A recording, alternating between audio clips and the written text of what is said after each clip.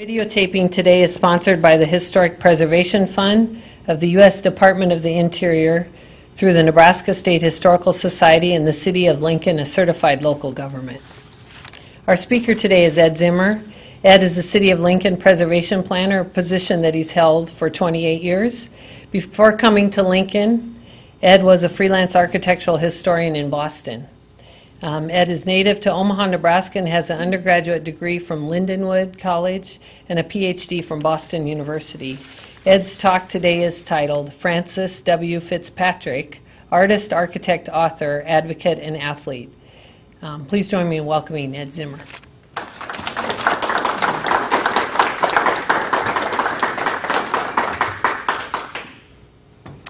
Thank you. The subtitle of this talk could be, So What? And why are we talking about Francis Wilford Fitzpatrick? And hopefully by the end, we'll at least be able to, I think I'll take a vote as to so what, and maybe you'll have an idea why I think he's a Nebraska figure of a sort.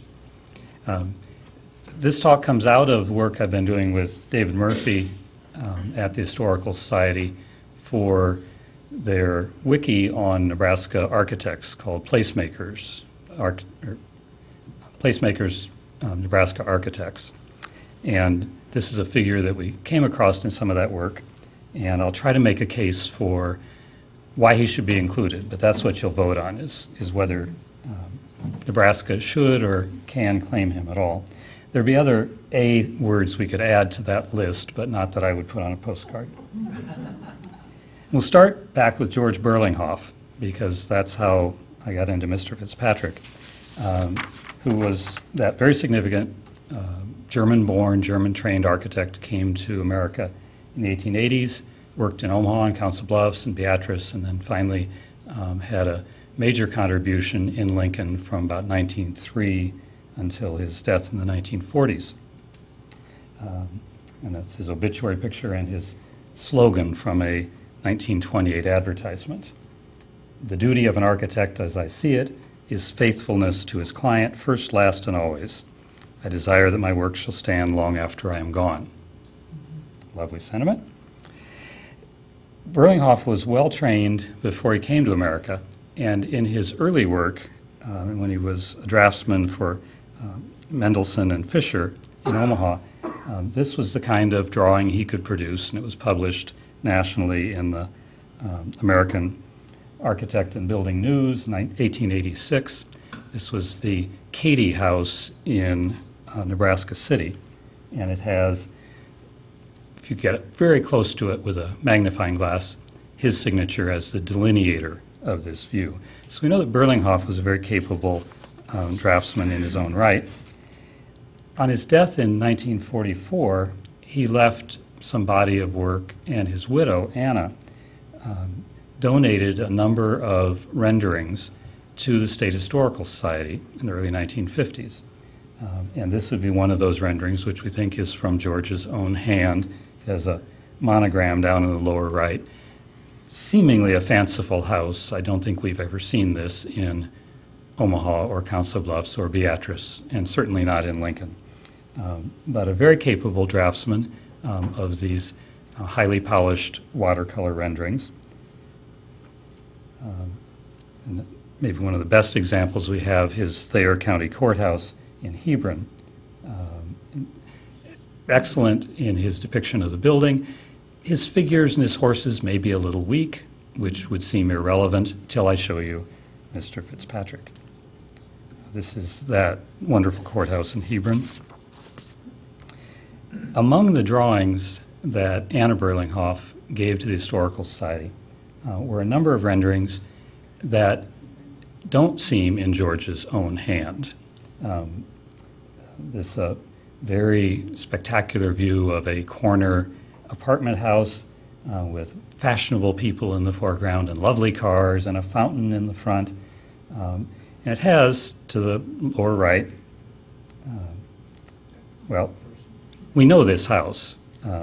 It has Berlinghoff's name across the bottom, and this, at least in a related version, is an apartment house, a 4-unit building that Berlinghoff built in his late years. His house was the one just south of it, and then he and Anna moved into the corner building in his last years in the 1930s. This was built about 1931 at 21st and Washington. But if we look back at the drawing, it gives us Berlinghoff's name as architect, but down in the lower left has also a signature, Fitzpatrick 25. Nothing more than that, but this isn't from George's hand. It's his design, I assume, and it looks like a Berlinghoff design, but the watercolor, the rendering itself, is by a different artist. So we set about to try to find out who is Fitzpatrick, Mr. or Ms. Fitzpatrick, and started looking into a Canadian-born architect of the early 20th century, late 19th, early 20th century, Francis Wilford Fitzpatrick, born in Montreal in 1863.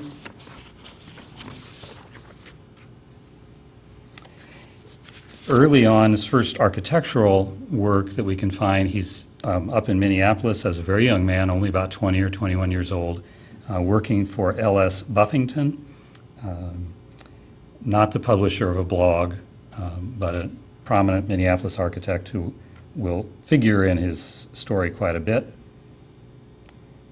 Goes on to partner with Oliver Trapphagen in Duluth in the 1890s, and then becomes an assistant to the supervising architect of the Treasury in the late 90s in Washington, D.C., although his main assignment is working on the post office, huge project, post office in Chicago, designed by Henry Ives Cobb.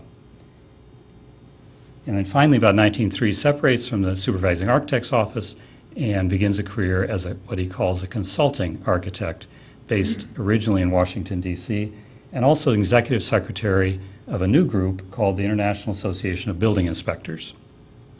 And you'll notice Nebraska is not anywhere on that list. Trying to pin down whether this is the right Fitzpatrick, because it's not the most uncommon name in the world, you find that F.W. Fitzpatrick, who usually styled himself professionally, listed among his services that focused on work as a consulting architect and limited himself to plan problems, fire prevention, design, and artistic rendering, working up of perspectives from designs either made in collaboration with architects or solely of their own conception. So we know he advertised, this is a 1914 ad, from the Architect and Engineer of California, even though he's in Washington, D.C. He's offering his services as a professional renderer.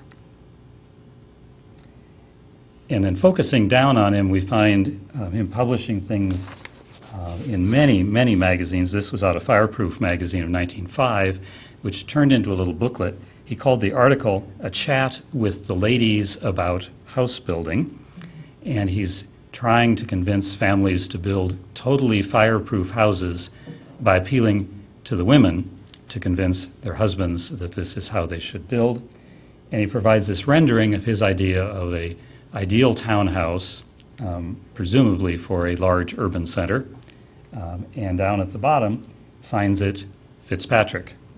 And if we match that up to our 1925 Fitzpatrick, seems pretty comfortable that we're dealing with the right Fitzpatrick, besides which I couldn't find any other one. There may be a lot of Fitzpatricks, but not very many architect Fitzpatricks. I did find a Mark Fitzpatrick, but no other FWs or Francis. So I think we're on the right man, and so then try to build what was his career, what was his practice, and can we figure out anything about these beautiful drawings that he did for Lincoln, Nebraska. Find that artist, one of his A's, is easily covered by his renderings. He's trained as an architect and works in architects' offices. As far as an author, I've found so far over 200 articles that he published in the trade magazines of the day: Inland Architect, Fireproof Magazine, American Architect and Building News, Architect and Engineer of California, Western Architect. If somebody published, he published in it. but also the popular press of the day. He was an avid writer to the newspaper letters of the editor in any town he was in. He published in the Cosmopolitan magazine, which is a very early American magazine that doesn't look on the covers like it does now, but it is descended from the same.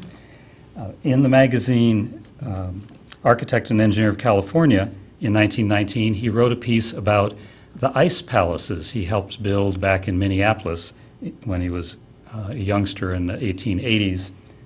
This is his rendering or his drawing of one of those ice palaces that Minnesota was fun in the winter if you knew how to have winter fun. I think this is the beginning of the Minneapolis-St. Paul Ice Festival that goes back all the way to the mid-1880s. Also found articles about him as a tennis player in Minneapolis and in Washington, D.C., and in Omaha when he finally gets to Nebraska much, much later in his career. And supposedly, upon his last days in Evanston, Illinois, in 1931, he was crossing the street to the Northwestern University campus, tennis racket in hand, when he was struck by an automobile, fatally. So, athlete throughout his life. His work with Buffington would have been a great introduction. Buffington ran a large office in Minneapolis, had something like 30 draftsmen. Later on, Fitzpatrick would reveal that he was the lead draftsman in that office when he was 20 years old. Mr. Buffington was not there to contest him at that time, and I think all the other architects might have, but he worked on the West Hotel for Buffington, 1884, which there in the drawing, I don't think this was his rendering.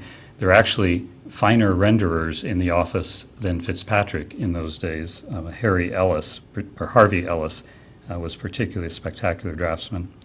But that hotel was built much as it had been drawn. He separated from Buffington in the late 1880s. There's one published account that a new hotel that had gone up in Grand Forks, North Dakota in 1889, the Dakota Hotel, designed by St. Paul and Grand Forks architects, was decorated by a Minnesota decorating company, and that the general manager of that company, Mr. Fitzpatrick, oversaw the decoration himself. So he had some period there working between offices that he's apparently working as an interior designer. And Buffington, in the years while Fitzpatrick was in his office and soon after, immersed himself in a controversy that lasted the rest of Buffington's career and also leaked over into Fitzpatrick's a little bit as to whether Buffington was the inventor of the skyscraper. And this is Buffington's patent drawing for the concept of a tall steel structure clad with masonry on the exterior, but a self-supporting steel structure, and this one depicts it as something like 25 or 30 stories tall. Later on, Buffington sued builders of skyscrapers for violation of his patent and lost all of those suits, but our very prolific Mr. Fitzpatrick got into newspaper and magazine arguments about what Buffington's role had been. He kind of claimed that if Buffington had had any grand ideas about skyscrapers, they came from his 20-year-old assistant, Fitzpatrick, but mostly said Buffington didn't invent the skyscraper. It arose spontaneously from many minds solving, in an American fashion, solving the problem of a tall building, and in his own writing debunks the thought that Buffington or any individual alone invented it. However, while he says clearly in his own writing that he didn't invent the skyscraper, many others writing about Fitzpatrick later, his friends, maybe his drinking buddies, all said, and we know he was the inventor of the skyscraper. So I'm not sure what he said over his cups. A 1912 article in the Washington Post said that many contend that the invention of the steel frame, the skyscraper, was F.W. Fitzpatrick's. And in 1918, Omaha World Herald writing about Fitzpatrick, said he is widely known throughout the United States and Canada, not only as the architectural inventor of the skyscraper, but as special architect to the United States government for many years. I don't know where they got that, but about the only place they could have gotten it was from Fitzpatrick. His years in Duluth with Trapphagen were maybe his most productive as a conventional architect designing and supervising construction of buildings. Trapphagen was very well established before Fitzpatrick got there, but Duluth was very wealthy in the late 19th and early 20th centuries, and they accomplished major projects. This was Chester Terrace, a row house of 1890. This is Piedmont Court, or more often known as Munger Terrace, 1891-92. And this is a published design from a Washington Herald of 1908. Fitzpatrick often wrote criticizing the dullness of row houses in Washington, D.C., and then lo and behold, somebody gets a hold of a Washington Herald reporter and tells him about this beautiful row house that they had seen in Duluth. And isn't it so lucky that the brilliant architect of that lives in our own city? I don't know who could have tipped off the reporter either and provided a drawing of the building. But this was Piedmont Court, which was a spectacular building, and as published in the Washington paper, said it looked more like a grand hotel, didn't look like a row of monotonous buildings, but rather a grand statement as a whole. And I think that certainly is true. Trapphagen's own house of 1892 that both Trapphagen and Fitzpatrick are credited with. This is also in Duluth. The Lyceum Theater in Duluth of 1891. And they also accomplished a skyscraper of its day, the Torrey Building in Duluth in 1893. And this is a drawing signed at the bottom, Trapphagen and Fitzpatrick. And that building soon is dwarfed by even taller buildings of the 20th century, but I believe is still standing in Duluth. And then together, Trapphagen, Fitzpatrick, and a St. Paul architect, Bassford, compete in the state capitol competition in Minnesota and take third prize with this neoclassic design. Mr. Trapphagen decides that he has to leave Minneapolis, maybe he wasn't, or Duluth, maybe not having enough fun in the winters, for his health, and chooses instead a different climate and goes to Hawaii. This is the firehouse, Duluth Firehouse number 1, that Trapphagen and Fitzpatrick had designed. This is the Honolulu Firehouse that Trapphagen designed in 1901. Maybe had been transformed by the climate.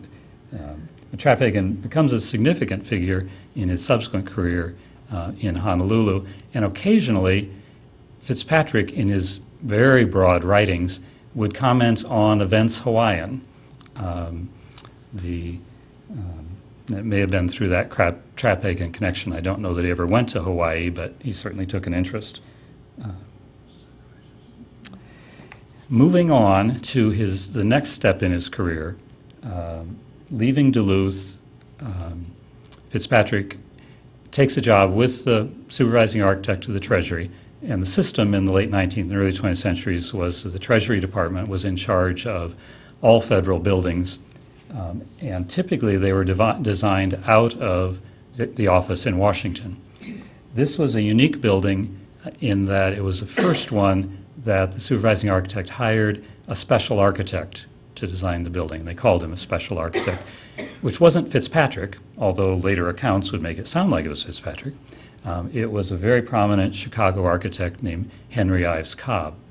And Cobb was hired for this one building, which was a mammoth building and foreseen as a multi-year construction. Cobb eventually is fired before the completion of the building.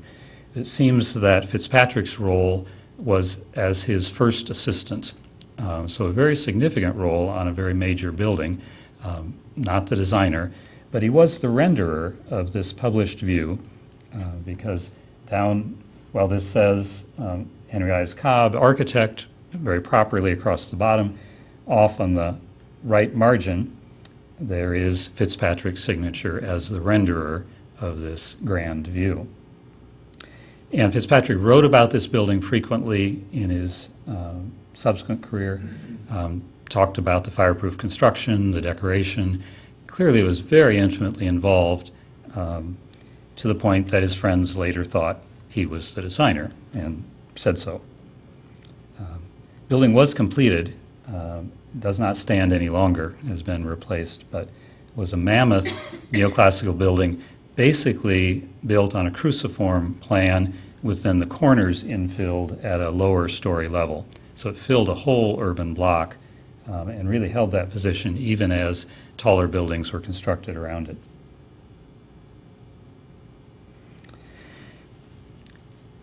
I wondered with his drafting skills and his rendering skills whether Fitzpatrick wouldn't have done other buildings for the supervising architect.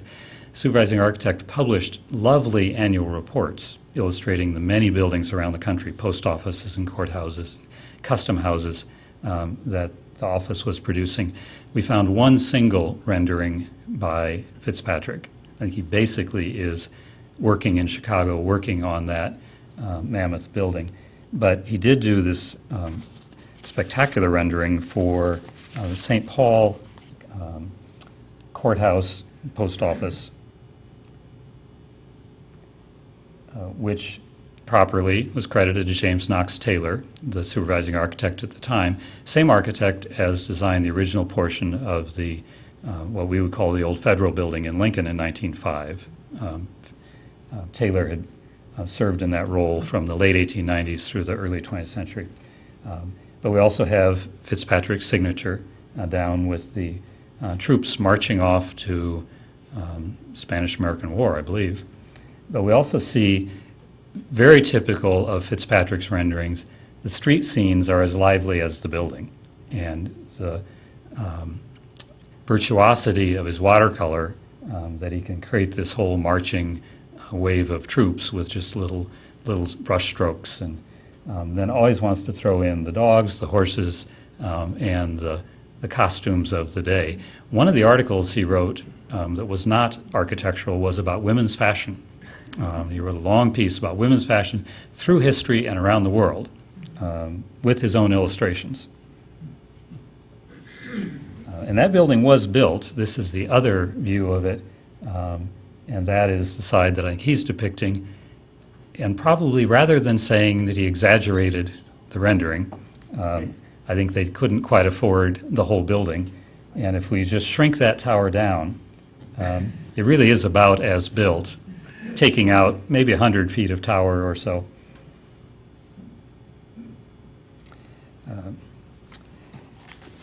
We find, while he's still in the supervising architect's office, he begins publishing quite broadly. This was an article he wrote about the building he was working on, so it makes it quite fitting. This was in Inland Architect of 1900. And he would provide not only the renderings of a whole building, but the illustrations for an article, and pretty clearly even the calligraphy of the script, and he signed it below Chicago's Federal Building with his signature. I mentioned he didn't only write on architecture, he wrote on everything. He also had a patent on a flour milling process, apparently back from his Minnesota days. But this was in Cosmopolitan of 1898 in a series they called Great Problems in Organization. And with a co-author, he wrote on flour and flour milling. Just very broad interests. In the write-up that I'm preparing for the Historical Society's wiki, I think I can call him a polymath, which is, he wasn't Leonardo da Vinci, but he was very good at a broad range of things. Not as good as he thought he was, maybe, but some of them he was. I think he was a spectacular renderer. And this from Cosmopolitan in 1901, it's not his poetry, it's Florence Radcliffe's, but he draws the little Cupid figure beside it and probably illustrates the whole poem. I'm not sure where the word "the" keyed into the last line comes from. It reads much better without it. But I don't really want to read this poem. It's not that good. But there's his FWF.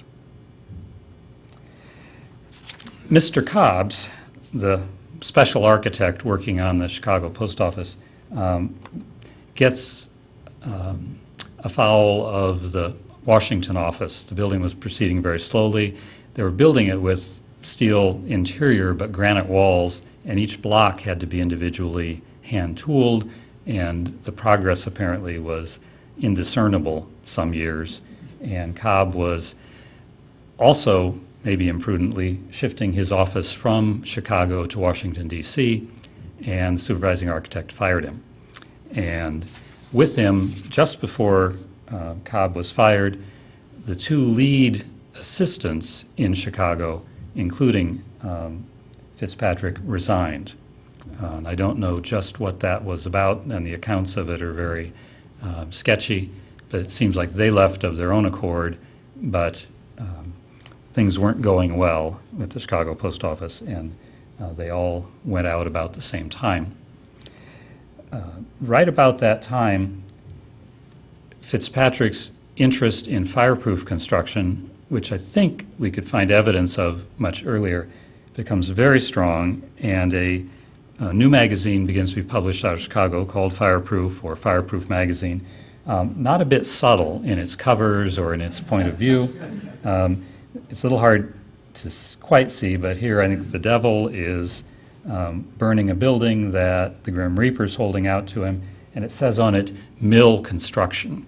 This would be the heavy timber construction that industrial buildings were often built with of the day, on the theory that they would stand up. While they were flammable, they would stand up a long time while you'd have a chance to fight the fire. Sometimes worked, including examples in Lincoln, sometimes didn't work at all, including examples in Lincoln. But Fireproof Magazine took a very strong stance in favor of steel over concrete construction and brick and terracotta cladding of all the steel elements. So they were advocating for and carrying the advertisements of the companies that produced all the materials to build a steel building, but then encase every steel member in fire-resistant terracotta cladding, and terracotta arches to carry the floors, metal windows with wire glass, the least amount of combustible material inside the building as possible, to the point that not only did Fitzpatrick recommend steel instead of woodwork, but asbestos faux woodwork in your buildings, so you'd reduce as much as possible any flammable materials. And he wrote almost every month for Fireproof Magazine and wrote articles on fireproofing in all of his other journals, and then was re-quoted time and again widely in newspapers of the day. He worked a calculation that America was losing $500 million worth, $500 million worth of property a year to fire. Whether that was accurate or not, it was just the kind of figure that the newspapers would pick up, and it was published widely, quoting him principally as the executive secretary of the International Society of Building Inspectors. That, I believe, was a basically lobbying group in Washington advocating for the adoption of fire codes and building codes across the country. He clearly traveled in that job. There are newspaper articles from all over the country about Mr. Fitzpatrick coming to town, looking over their fire code, looking over their buildings, consulting with their fire department, always praising the fire department and condemning their codes. It seemed to be what occurred in almost every town. And also widely condemned the insurance industry, because he felt that they both didn't discount enough the rates on fireproof buildings, and their standards were the minimum, but everybody built as if they were the perfect standard. And so that he found fire codes and insurance to be abhorrent, and argued that sprinklers shouldn't be installed, and that fireproof buildings ought to carry no insurance because they were fireproof. They would be perfect if built to his specs. Some of the other kinds of things he was writing, he wrote on ancient Egyptian art, quoting a German scholar whose name I'm almost certain was made up. He just threw a lot of vowels and consonants together to form the scholar's name. Wrote on city planning issues. This one was reproduced in a book called Town Planning in Australia, where he was recommending that tall buildings, it's a little hard to see here, but to the right is the street at the street level. To the middle of the view, cutting across diagonally, is the street about 30 stories up. So his notion was that you'd build kind of two tiers of city for your tall buildings, and you'd have a surface level and then automobiles up at a higher level as well. The caption that the Australian book provided was how an American architect, F.W. Fitzpatrick, would solve the problems of tall buildings and their stability. It's a little unclear exactly how this was a solution, but he was wrestling with those problems of the day. Now, how he gets to Nebraska and how he's drawing for Berlinghoff, I can't answer for certain, other than he did a lot. If we look at his advertisement and if we look at his own descriptions of how he saw himself, he described himself as a consulting architect and wrote a piece answering a criticism from an English author that consulting architects were just ghosts. They were the invisible figure who was designing a building and then hiring a bunch of disconnected people to actually put it up, and nobody was taking responsibility. And he said that was not his own practice at all, that he did employ a group of specialists for the plumbing, the structural work, and he offered his services either to assist the overall architect or if they weren't as good at design as he was, he would do the design work for them and they could supervise the construction wherever they were. He says, the work's done by specialists, but all conforming to the general scheme laid down, working harmoniously together and to the one end of supplying a perfect, well-balanced entity. And reassured architects that if he feels at all dubious about himself, why can't he employ someone for the artistic part of the program? So I think what he wanted to be doing was having people send him their problems and he would produce a sketch and send it back.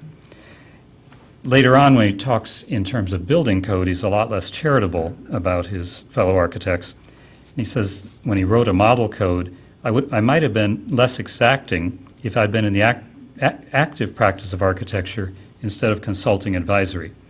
25 years of the latter work, the constant revision of other architects' plans, the checking over their contemplated and executed construction, the inspection of buildings burned or collapsed or sinking or proven a poor investment, have made me a bit pessimistic about the discretionary ability of the average practitioner.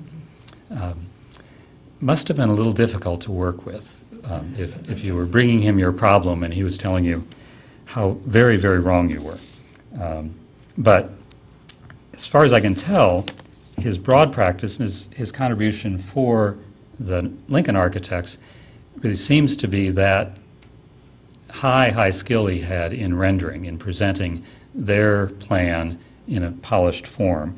The earliest rendering we find connects us nicely back to this building because George Berlinghoff had the commission for the Nebraska State Historical Society building that was to be put up at 16th and J, just beside the Capitol on what's now called the Senator's parking lot.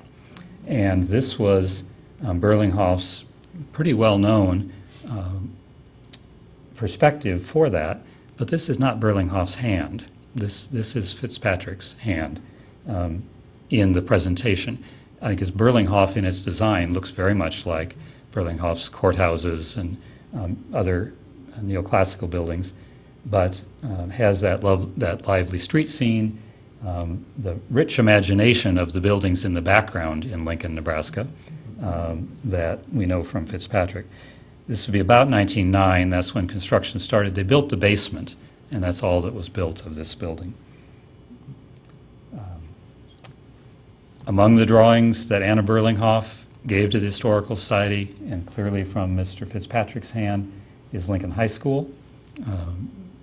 Under design in the early teens, construction began in 1912, and it doesn't exactly look like Lincoln High School, but if you stand back and line it up, it really is, other than the red tile roof, quite a faithful rendition of what is built, except for maybe the cars in front. They don't show the computer services van in the proper fashion. It is interesting that there's a little ghostly suggestion in the rendering on the far, far right of a church steeple. In 1912, First Plymouth was not yet there till the late 30s, but he's putting right on the proper hillside a church spire. Some of the Lincoln renderings that we can associate with Fitzpatrick don't survive or aren't known to survive and aren't in the Historical Society's hands. This is a popular postcard that we often see of what was called the Commercial Club building, predecessor of the Chamber of Commerce. It's where Crane River had the restaurants, where Misty's is today at 11th and P Streets. And this was the grand version that Burlinghoff and Davis, after they joined together in partnership in 1910, designed for the Commercial Club. And it had all of those lights and the cornice and all the things it no longer has today. And it had this spectacular rendering reduced to a postcard now that has all the earmarks of a Fitzpatrick. There was a published version of that same image giving us a little more of the scene, and it includes Fitzpatrick's typical inscription across the lower right, Lincoln Commercial Club, and credits Burlinghoff and Davis as it should. The automobile coming towards us, the one that's about to strike the artist on the left-hand side, he often liked to point a car at the front of the scene with the grille showing, and quite likely on that grille you can see just kind of a shadow of something written diagonally. There was no such thing as a Fitzpatrick automobile, but in many, many of his renderings, the brand name of the car coming towards you was Fitzpatrick. And if we ever find this hanging somewhere, I think we'll see Fitzpatrick on the grille of that automobile. That was published in a Rotarian publication of 1914, not identifying the architects, but celebrating one of the great buildings just finished in Lincoln. And they also published one of the grand buildings of 1914, 1916, the Miller and Payne, also by Burlinghoff and Davis, had done the two-story corner and then added the 8-story tower.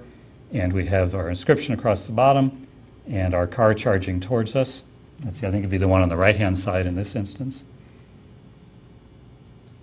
And we can't quite read it, but this one does survive in Lincoln, still is in the hands of the descendants of the Miller and Payne firm, used to hang in the real estate office even after the architects, even after the conversion of the building into offices.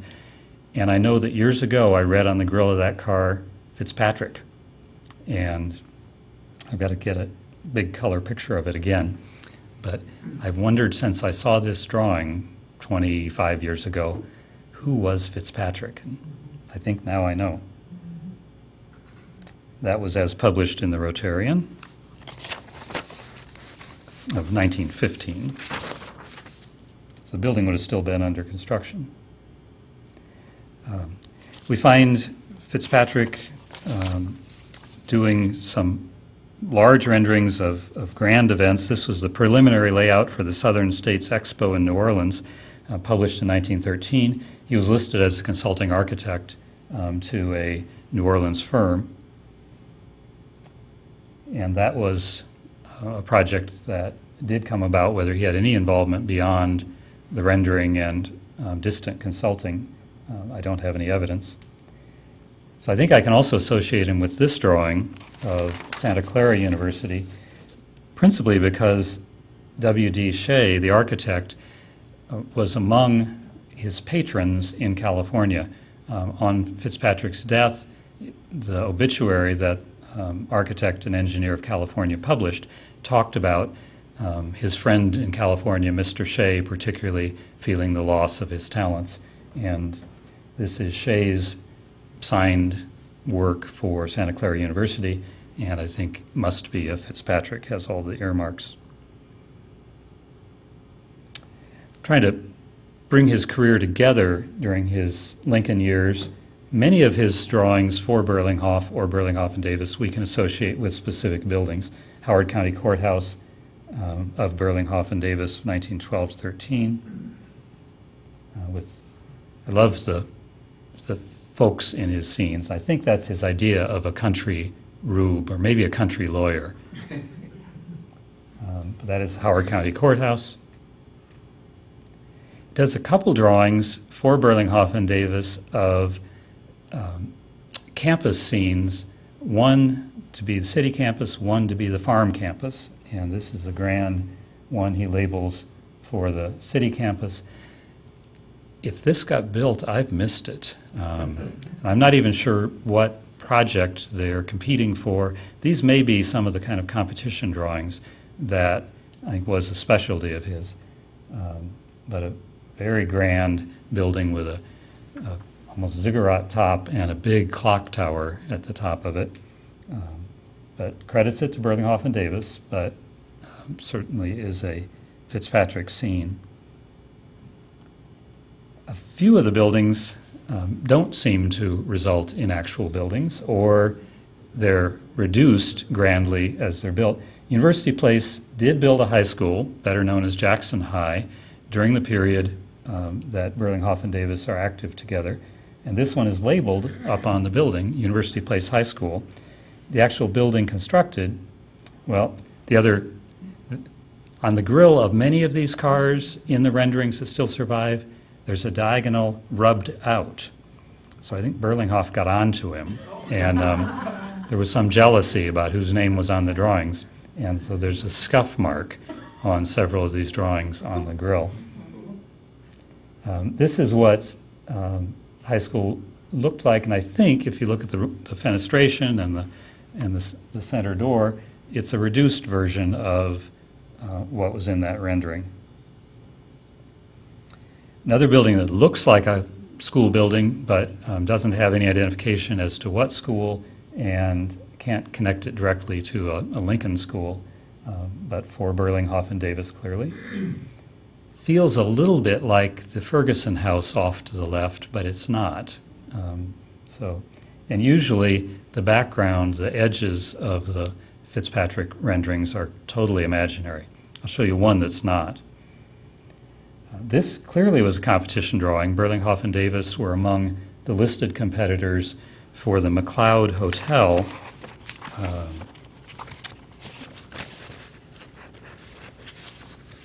I think this was, yes, the McLeod Hotel was built in York. They didn't pick this drawing, although I'll show you what they did pick, and you'll wonder why they didn't pick this drawing. The little building to the left-hand side, kind of the two-story with the curved front, in the actual rendering, the name of the proprietor on that building is F.W. Fitzpatrick. Can't quite read it in this, but that's Fitzpatrick. This is what was chosen and built for the Hotel McLeod in York. You won't recognize this county name, I don't think, unless you know Arizona real well. They competed for a courthouse project in Arizona, did not get the project. Another neoclassical building was built, but here they're using Fitzpatrick's skills for that presentation drawing. How you would resist wanting your town to look like this, building aside. You know, they should have chosen the other building and then had the streetscape done by Fitzpatrick. So he's doing this work for Burlinghoff and then Burlinghoff and Davis while they're together up to about 1917. 1917 also sees a shift for Fitzpatrick from Washington to Omaha. And he comes to Omaha to work for a firm called Bankers Realty Investment Company. They had started in about 1912 in Omaha building houses. They were a stock company, and you would invest your little bit of money. Their advertisements were, why should only the rich guys get richer? They can do it because they can pool their money together. We'll pool your money together and build, and we'll pay 7 or 8% a year, and it's perfectly safe, and it's a grand idea. And we'll do all of the parts of building construction. We'll buy the land, we'll design the buildings, we have the contractors, the engineers. They were a vertically integrated construction business and a construction investment business that produced some significant buildings in particularly 1915, 16, 17 period, including the Blackstone Hotel in Omaha, which is under construction about 1916, 17. This is a published view of it finished from an article that Fitzpatrick wrote soon after coming to Omaha. He calls the article Building Activity in the Midwest, but really it's a promotion piece for the Bankers Realty Investment Company. And the Blackstone is on the National Register. Bankers Realty and Fitzpatrick are credited as the architect. His title with them was head architect or head of the architectural section. I don't know if there was anyone else in the architectural section. Exactly when he came to Omaha, I've not been able to pin down. And whether he's helping design this from Washington before he moves out or quite how that works isn't perfectly clear. By 1918, he's been made a director of the company, and that's where they published that their new director invented the skyscraper. That article is lavishly illustrated with photos of the Blackstone as built. Blackstone was kind of a combination. It was more a residence hotel, a grand apartment building than a transient hotel. This is one of the parlors, the tea room, the ballroom, and what they called the Oriental Cafe. And there were articles in the World Herald saying that Fitzpatrick had particularly designed the interior of the Oriental Cafe with the help of his young daughter, Frances, who was about 17 or 18 when the family moved to Omaha. He and Agnes had had 8 children. He designed a grand hotel for Grand Island, which was built as the Yancey, not quite as elaborate as his drawing, but clearly the same overall design. He depicts in that article a hotel that the North American Hotel Company would build in Sioux City, and as far as I can tell, this did not happen. World War I did happen, a rise in construction costs, a real shift in the investment climate, and the company of which he was now a director and probably investor hits very hard times. They were going to build a Blackstone in Kansas City to be twice as big as the Blackstone in Omaha. Did not seem to come out of the ground at all. They did build some small hotels in some other communities, and some of those were disasters for them. In Scotts Bluff, they had competed to build the big hotel in town. Another competing company built the Lincoln on land that Scotts Bluff had provided them for free. Fitzpatrick's company went and built anyway the Bluffs Hotel, which was never finished until it was completed as a hospital in the early 20s. Both hotel companies, the competitors in Scotts Bluff, both went bankrupt in the late teens, early 20s. This is Fitzpatrick's rendering for the St. Regis Apartments in Omaha, also about 1917, and apparently his design, which was built and is still a very, very fine apartment complex. Designed for a bank building that, as far as I can tell, did not occur, and a Masonic temple. And this was, they intended to become a regional construction company, and this was in Riverton, Wyoming, and it was built about 1918.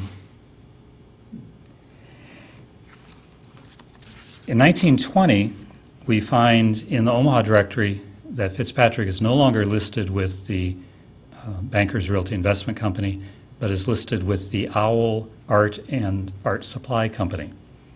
And then in the 1920 census, we find him in the Chicago area, living in a boarding house with Agnes and 20 other folks. So I think he's hit very hard times with the events in Omaha. But he is commissioned in 1922 to build the Johnston Memorial in Wallace, Nebraska. Very unusual building. It's a community building for the town. Mr. Johnston was a glass industry man from Pittsburgh, and for his health had been recommended to find another climate for vacations. And for decades, he went out to Wallace, Nebraska to hunt and fish, and much loved the area, and they much loved him. And on his death, his friends back in Pittsburgh, including the president of Pittsburgh Plate Glass, PP&G, headed up a building committee, hired Fitzpatrick, who's no longer in Nebraska, he's now in Chicago, but it had connections in his East Coast work with the Pittsburgh magnates, and they pay for and build a Johnston Memorial in Wallace, Nebraska, which is on the National Register, and a very nice building, maybe the last direct design by his hand, by Fitzpatrick's hand, is this little community building outstate Nebraska. We still see some production through the 20s for Berlinghoff. Berlinghoff and Davis have now separated. Davis is going to go off to partner with Wilson and be Davis and Wilson and build everything that didn't get built in the teens. And that company still exists as Davis Design. Berlinghoff does significant work in his own right after splitting with Davis, including courthouses and other buildings. And this rendering looks like a Berlinghoff courthouse, except we can't quite line it up with any Berlinghoff courthouse. But Berlinghoff did design for a Presbyterian church in Schuyler, Nebraska, this design, which looks a lot like the Commercial Club in Lincoln, and looks a lot like that rendering, and looks a fair bit like a courthouse. It did get built, looking a little more ecclesiastical with the split entrances and the stained glass windows. It was built a few years later, but it would seem like possibly that rendering becomes the church design, becomes the church through Berlinghoff's hands. And then this drawing, which is labeled George A. Berlinghoff Architect, and shows a very grand Gothic Revival office tower. And this one, I think, was for downtown Lincoln, was not built because we can tell what corner this was on. If we look at the little scrap of a building depicted on the left edge, that part, blow it up, we can see on a marquee the letters OLN right beside in the mid-block between 12th and 13th on the south side of the street was the Lincoln Theater, or Lincoln, Lincoln, Lincoln. And it had on its end walls that kind of Flemish stepped curved parapet. He's actually depicting a specific Lincoln corner. It happens to be the corner where now Davis Design has their office in a 1960s office building. But he's clearly designing this building for that corner. It's about the time the Sharp building is built a block further east, and whether he's competing, I've never found anything that tells us there was a scheme to build a grand tower on the 12th and N corner, but that's clearly what he's depicted. And so we'll come back and finish on the drawing that kind of got me started. In his last years, Fitzpatrick seems to be producing the renderings from Evanston, still writing some articles, writes a few summaries, looking back at his 50 years in American architecture. And he was quite an insightful writer about the major architects of his day. Was an admirer of Louis Sullivan, thought that Wright got it wrong, said that of all his followers, they sinned, and the greatest sinner was Frank Lloyd Wright. Admired Richardson, but thought his buildings weren't very practical, but had quite a modern viewpoint back on the years of architecture he had observed in his career. He gave us a few more renderings, this one and the building that actually resulted with that great street scene. And then published an article in 1928 that he illustrated with 4 of his own renderings of a Chicago tower, a San Antonio church, which was built, not by, these are clearly renderings he's doing for other architects, an Oklahoma City telephone building, which was built, and a Roman Catholic girls' college in Philadelphia, which was built. And so he continues in that consulting architect rendering work throughout his lifetime, ends up with obituaries in the California magazine that he'd so often published in, which repeated all of those exaggerations that they must have gathered over the many years, and then had a final kind of postscript by William Gray Purcell, who was a very prominent educator and prairie school architect who had known Fitzpatrick back in the 1890s, back in Chicago, and admired his work and said of him, "I found him a most entertaining, versatile, and capable architectural fashion expert, as practical as plastering on the French Renaissance sugar as any of the Prix de Rome boys from Paris, and with a profound respect for Louis Sullivan." So with that, we'll leave our Mr. Fitzpatrick a national figure, international in his own mind at least, but with, I think, some very handsome contributions to our local scene as well. And with that, I'll take questions, but I think we're just also about out of time. Thank you all.